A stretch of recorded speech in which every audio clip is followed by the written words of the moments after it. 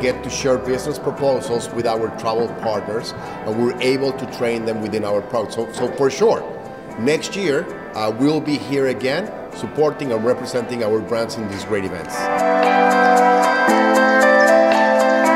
And I enjoy attending the Family Travel Advisor Forum to increase my relationships with my suppliers that I'm working with, learn about new destinations and new opportunities for our clients, as well as growing in the peer-to-peer sessions and just overall increased knowledge of the industry and staying up to date. The thing I like the best about this event thus far is I've had an opportunity to meet with agents. I'm not sure where I ever would have met them before. These are companies that have not come across Uncruise before, and it's been a great opportunity to introduce our product to them.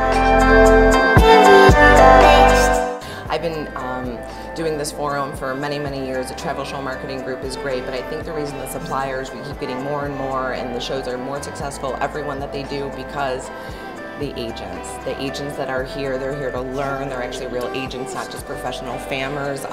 They're vetted to quality.